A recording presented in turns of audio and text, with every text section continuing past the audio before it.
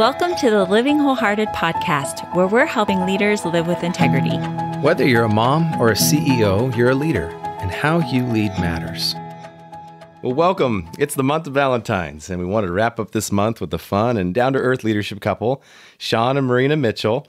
And you might remember that Marina had a candid conversation with Tara at the beginning of 2020 around healthy habits with our body, soul, and marriage. And if you want to check that out, episode 10 and 11. And I'm joined here today with my lovely wife, Tara, who has been a little under the weather, so she doesn't quite sound exactly like you've expected to hear from her. But good morning, honey. Good morning. A little nasally, so bear with me. So we decided to invite the other half of Marina and are so excited to hear more from you, Shawn. I wanted to be able to explore a little bit more what integrity means and how that looks.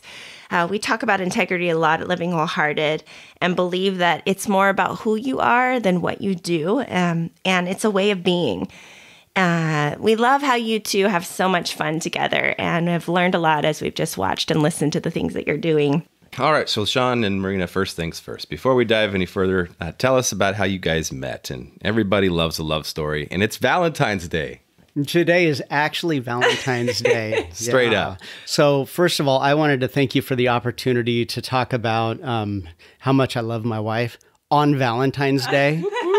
You're welcome. Big points now. And a whole bunch of people are going to listen to this. And then, wow, it's major points. Yeah, it's awesome. So back in the day, we were in Bible college together down in California. We met on campus at what was called then Pacific Christian College and is now called Hope International University. It's in Fullerton. We were both students there, and we started, we started at the same time. I was coming in, I had about 4 years of architecture school under my belt and had decided to go into ministry. So I went there, and Marina was just a little bit younger than me and transferred over from Cal State. And I remember seeing her the first day that I was there on campus. I was talking with a buddy of mine that I knew from summer camps and stuff like that. He was a youth pastor at a local church. And this super, super cute gal starts walking up into the quad, and she's smiling, and she's all peppy and feisty looking and stuff. And she was in this like volleyball outfit. Okay. And so then I heard the angels start to sing, and all of the firecrackers started going off and all of this. And I'm like, who is that? And he said, oh, that's Marina. Mm-hmm. And I was like, wow. So that's how I met her. Yes. Okay, so from my perspective, yes, he was much older than me, and he rode a motorcycle, and he had a mullet. What? So we might be dating ourselves. Okay, let's get something straight. Mullets were really cool. Sure. I don't back know then. if they ever were cool, Shawn. I know. Oh, wow. No, don't they were. The baseball cap, for sure. Jeff had a mullet too. That's okay. Yes. I mean business in the front part of the back, right? That's right. Yes. Totally rad. Yep. Yeah, so we began, actually our first date was running. Our second date was surfing. Oh, fun. That says a lot about you guys. And then our third date was country dancing. So we are all about having a good time. That's the spirit. Yes. So we knew right away, though, honestly, we both had just come out of relationships that were semi-unhealthy, for us anyway, and it was like, whoa. So, yeah, we were engaged within 6 months. Fast and furious. I Yeah, mean, it get was her fast. done. You knew that you knew. Get her done. Get her done. Yeah. That is a lot like you guys. So tell That's us right. a little more where you're at in the stage of life. Yeah, so we've been married for 26 and a half years. Actually, today is the exact date because we were married on August 14th. So Valentine's Day is kind of a half-year anniversary for us every Isn't year. that sweet? He remembers that. That is Attaboy. sweet. Oh, Brownie anyway. points for you. I know. more just points. some more points. We have 2 kids. Our daughter turns 23 in just 3 days? Yeah. Yeah. And our son is 20. And daughter lives in Arizona, and our son is a sophomore at the same school that we went to. Oh, you're cool. kidding. That's Yeah. awesome. So Yeah, it's really neat. yeah, so we are empty nesters, and We thought we'd be real sad, and we're having a blast. That's the spirit. Seriously, we're having so much fun. So good. Well, it's fun to hear and to see you guys today and hear a bit more of your story. We want to hear and share with our audience a little bit more about who you guys are. And Shawn, having you today, would love to hear a little bit more about Catalyst, your mission and how it all began, and how is this flowing from who you are as opposed to from other seasons of your life? Yeah, so Catalyst is a group of people who really want to get busy about the mission of Jesus. We started Catalyst in 2007. We had been in traditional church ministry for 13 years. I was a youth pastor at a couple of churches in California, and then another church up in Everett, Washington, and had some really wonderful years and really learned a lot about ministry and family and how to serve God in different capacities. We moved up to Oregon initially to plant a new church. And so I was a church planter, started a small congregation called Potter's Hands in the Tigard-Beaverton area. And that was just an awesome adventure. It's interesting because of course, we were kind of at that phase of life where we'd learned a lot. We'd both, my partner and I had been in ministry for 10 years. And so we pretty much thought we knew everything, at that point. So we were going to go start a church and we were going to do it right, And so what was interesting is it didn't take very long before we started feeling some of the same pressures that a lot of other traditional churches suffer through. So we had some success in reaching people who were looking for a new church. Which was really, really cool. And we saw people come to faith in Christ, and we saw this new little church community kind of solidify, and some really wonderful things happen. What was interesting was at the same time, we were trying to live very, very missionally in our neighborhood. We were making friends with people in the community, with families that our kids went to school with, and all of that. And we were feeling really, really drawn to these people that God had sent us to reach. That's what you do when you start a new church, right? You start kind of the church organization, and then you make friendships with people, and then hopefully, right, they come to your church. That's kind of the conventional way of thinking. What ended up happening was we made a lot of friends, and God really blessed us in that way. And it seems like just about all of those people came to visit our church once, and they never came back.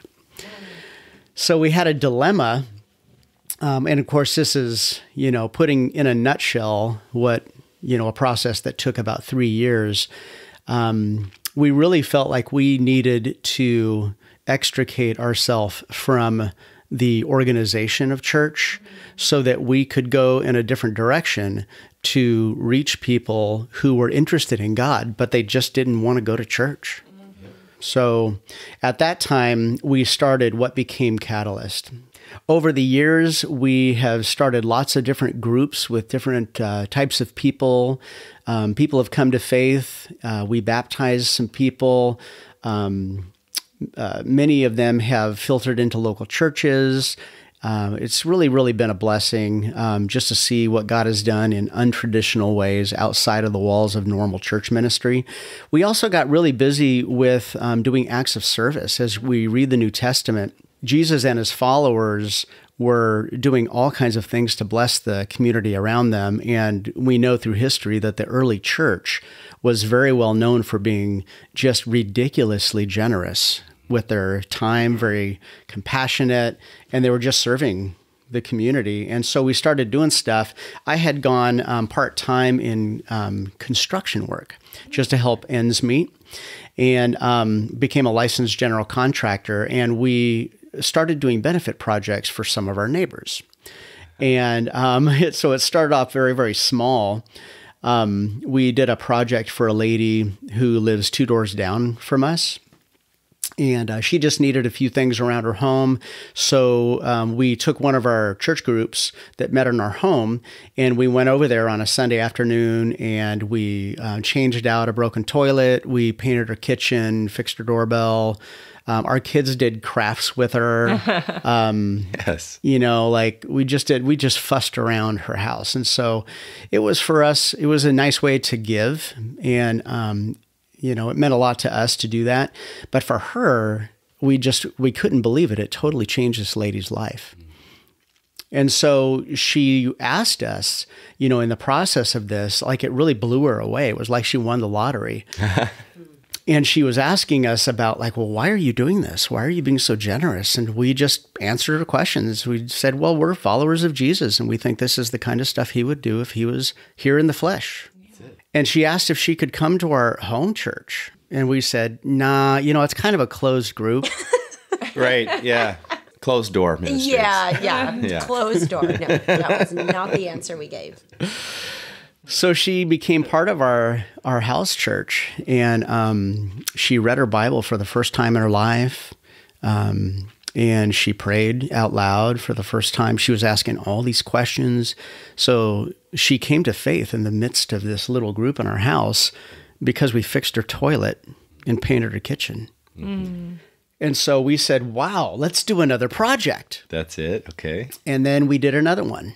And then we did another one and another one, and the rest is history. That was that first project for that neighbor was 13 years ago. Wow. Yeah. And so over the years, we've worked with literally thousands of volunteers, and we've done hundreds of projects. I just was looking at our statistics the other day, and we just did a project last week, and it was project number 310. Yeah. Which is pretty ridiculous. That's but awesome. Yeah, when you think construction and you think about what that looks like, and each project usually there's a large scope to something that needs to be done for someone. Yeah. Yeah, and I think I would insert in there for the listener kind of the reality of the transition between normal church and then doing what we did specifically for our first several years was very challenging. It was challenging because we were now focused on the community and trying to help people so much, but we really lost, and I'll speak specifically for myself, I really lost everything that church brings. Mm-hmm. So we found, you know, we really learned a lot in that first couple of years. And although, you know, the way Shawn says it, you know, hindsight is always 20/20, and we can really swing it very positively. It is amazingly positive and it's awesome, but it was not easy. Right. It was a rough transition for us. Definitely the way that God wanted us to go. And I would just throw in there too, one of the things, just to kind of broaden what he was saying about the people we wanted to reach, one of the questions God gave me on a walk one day before we made this huge jump out of traditional ministry was, what if all of the churches on the corners in the city disappeared? Okay. Would the people of the city be sad or glad? And part of me, especially in the Northwest, I felt like they would be kind of glad because then they could use that property for something else that was more meaningful to their community. So in that scope of knowledge, I feel like the Lord said, make my house, my people, my building, my church, make it impactful to the community so that they do not ever want to see it leave. Mm-hmm. So that was part of the reason I could jump off what I thought was fairly safe. I mean, I am an extrovert. I need people. I love church. I love the get-togethers. I love all of that. And so that first year was really challenging for me. Yeah. Sure. I mean, but that calling and that kind of picture the Lord gave me pushed me forward. Yeah. Yeah, that's often a question as people will say, when's it time to shift gears? I mean, it sounds like you were going one direction and it just took a major left turn. But it wasn't maybe a moment in time. It was a process and clarifying along the way. And you were responding to the fruit of what was happening. Right. Instead of going out. I mean, so often I love it. You said you thought you were going to plant this church and it didn't quite go the way you thought. Right, right. And yet it was a process to get you to where you are today. So Marina, what has been your piece in Catalyst? Yeah, that's a great question. We have been married, like we said, 26 and a half years. When we first got married, we still had a semester left in Bible college. And with amazing intentions, a lot of people spoke into our lives because we're both kind of a lot. We had just a friend the other day tell us we're both a little extra. So I think A little extra. Yeah. I like that. yeah. Cherry on top. Yeah, so a little bit of us goes a long way, but it can make us stand out just a little bit. And so professors and pastors of churches really looked into our partnership as like, whoa, you're going to be really impactful for the kingdom, which I think is a sweet intention, although it could put young people on a real high expectation path. Yeah. Oh, yeah. Basically, I was being told I was all that. That's right. And so I went out kind of thinking that I was. And basically, I think in a lot of different ways over the years through traditional ministry and even much more recently, I really have gotten my butt kicked. And some of that butt kicking was directly from the Holy Spirit. He has a way of kind of coming into our lives at strategic moments and, you know, kind of grinding down our rough edges and bringing about humility. And that's one of my primary lessons. And we've come to the place now where we can look back and really appreciate that, but it's different. It's really difficult to sometimes go through it. Yeah, so graduating together and getting into ministry, I mean, we were just hand in hand thinking we're going to do all this together. And we did, actually, for a long time. Years and years, we worked together. The call of Catalyst outside of traditional church was absolutely for both of us. The transition and the reality after that was much more challenging for me than I had anticipated. And again, to keep it really real for the listeners, because we never want anyone to look in and assume, you know, unicorns and rainbows and roses. What we have now is amazing and we love it. But I would say the past decade has been very challenging to figure out specifically for me, what is my calling? And I don't know, maybe it was a decade ago, 8 or 10 years ago, we finally had to sit down, and I remember exactly where we were because it was a really impactful conversation. And I had to finally admit to Shawn that his calling was not my calling. Oh, yeah. Wow, that's big. It was huge, actually, because he was pretty disappointed because I wasn't as involved. And my zeal and excitement for the ministry was really waning, and I was tired, and I was lonely, and I just needed people. And I really wasn't living yet out of what I was supposed to be doing because, I mean, really, we got married in the early 90s. And, you know, at that time, it's very much the pastor's wife is quiet, submissive, and helpful, right? I am supposed to be his helpmate. And I am a feisty, spicy, a very driven woman that was trying to settle into this quiet lady in the corner who plays the piano, right? And I don't even play the piano. I love that. Well, so it was such a transition for me to really ask God, okay, I am really not satisfied. Yeah. I'm struggling, and yet what I feel called to is a whole different kind of ministry. I am a fitness professional, meaning I teach fitness classes. I educate the teachers and instructors as well. And it is out in the world. And as we talked before, it's in spandex, sweating, and jumping around on a stage with a microphone. I'm encouraging them to be healthy with their body. So it's awesome. I love it, love it, love it. But it took me so many years to finally settle into that is what God called me to do. And he uses that. But what Shawn is doing with Catalyst, and I'm still involved, I'm on the board, I help with the fundraisers, I love all of that, but I'm really not into construction. So let's be honest, that's not fun for me. So I would rather go and bring the coffee and talk to people and serve the lunch. But I don't want to swing a hammer. And at first that I felt a lot of shame, honestly, like, oh, great. We started this ministry and I don't like it. I can understand that. Yeah. Sure. And so it's odd like that. But now, I mean, we've come to such a great balance in that, but it took a lot of years for me to feel comfortable stepping out a bit, allowing that to be his calling and me going in a little bit different direction. Yeah. That makes a lot of sense. You guys have spoken to this about how you kind of got started in this direction of Catalyst and also into your not relatively new calling, but how do you think someone discovers how to live more from how they are made? You have a lot of wisdom here to offer this because you've journeyed this together, and it's been hard, but it's amazing now. What you have now is amazing. Either of you can answer that. Yeah. Yeah, I think that's kind of the $1 million question. I think that we all instinctively know that we were put here for a reason. And those of us who know and follow Jesus really put all of our hopes in him.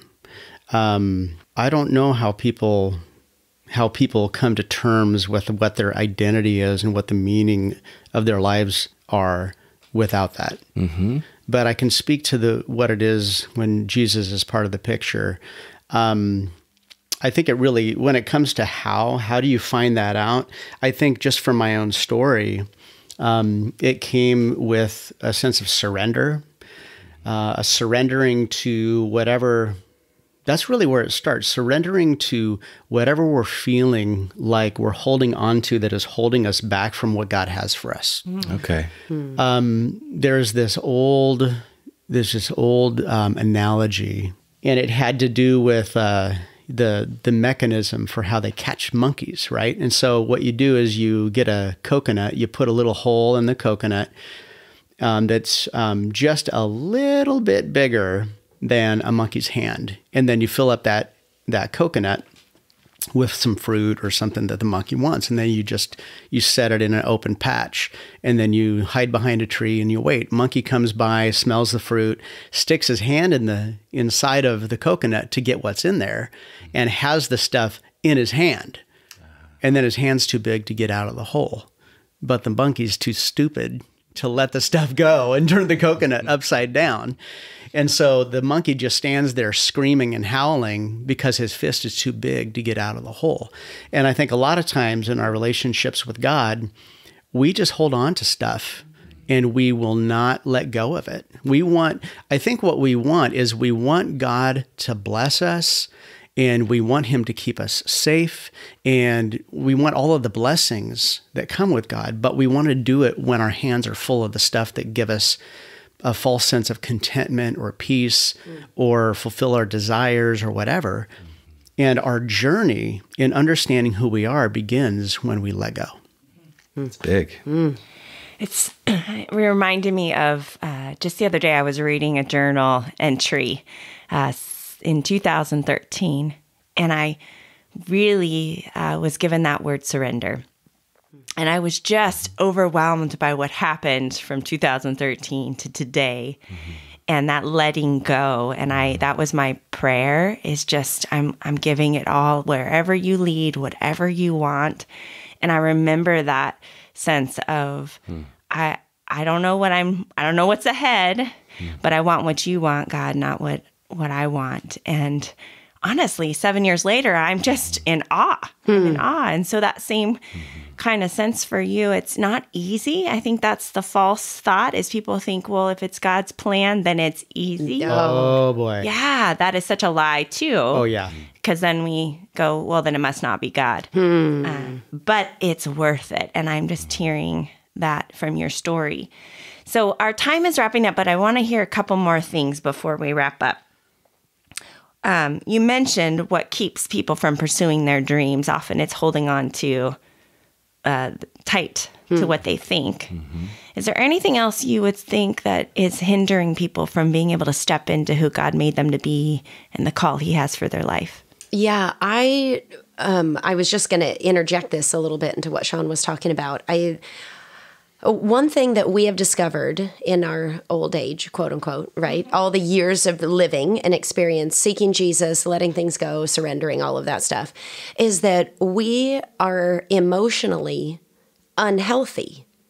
And I think that we believe that once we come to Jesus, all that wipes away, and then we just get to do whatever he wants.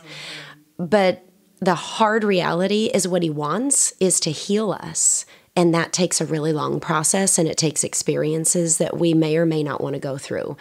So when I think of what has it taken for us to really see what God has for us, yes, it's been a ton of surrender. It has been a lot of hard work with God. We both have been in therapy. It's been the most amazing things to uncover, because God is amazing and can heal us in an instant. But I think most times he chooses not to do that because our process of becoming healed is what he's actually going to use. Mm-hmm. And I have kind of stomped my foot a couple times at him, like, hey, I have done this, this, and this for you, and why have you not healed this from my childhood? And he still is. Right at 48, I feel like, oh, this is the year I am letting go of this. Or he's opened up a breakthrough in this area of my life. And so the myth that, you come to Jesus and everything's amazing, and then he just lays out this golden path for you and you just follow it and everything's beautiful. It's a myth. Yeah. And I think if we can attack the areas of our life that are unhealthy, which all of us have them, I don't care what home you grew up in, we all have them, then it allows him to just open our eyes to what we're supposed to do. That's what I would say. He's not going to waste anything. No way. Yeah, and it's a process. He loves us too much for That's that. right. He's gonna go into all those points, and the Bible refers to our Father as a good physician. What Marina was talking about has to do with identity, and our identity is defined by Jesus himself and by no other. And a lot of times what we have to do is we have to release a lot of those false definitions that we've believed about ourselves, or things that have been spoken over us, or titles that we have worn, or lies that we've believed based on things that have happened to us or whatever, so that we can come to Jesus empty-handed, and then he tells us who we are. What he knows to be true about us defines us. It's what's real. And so we come to him to define who we are uniquely, in our personality, our spiritual gifts, our experiences, all the different ways that he, invented us uniquely as individuals. And that all goes into our calling. And we have assignments that happen on a daily basis or a weekly, monthly, yearly basis. But our calling from him and who he knows us to be never changes. No, it doesn't. Well, we are going to hear more from Shawn and Marina, and at the top of the next episode, we're going to ask you a little bit about telling a story about how Catalyst is changing lives. So you gave us a little tip about that. We'd like to hear another. And until next time, how can our listeners find out more about Catalyst or support what you're doing? www.catalystnw.org, and that's spelled CATALYSTNW, like northwest.org. You can learn about us there. Definitely check that out. You two are such a dynamic couple. And what did you say? You're a lot. We're extra. You're extra. And I really love the extra. I really do. And so we're excited to hear more. So make sure you tune in to part 2. And until then, just take a nugget from today. There were so many good pieces of wisdom that I think that maybe God was speaking to you directly. And so whichever part stood out to you, that's what you were supposed to listen to today. And so until then, just remember that God is using you right where you are. Thank you for joining us and being a leader committed to shrinking the integrity gap between the values we espouse and the values we actually live out in practice.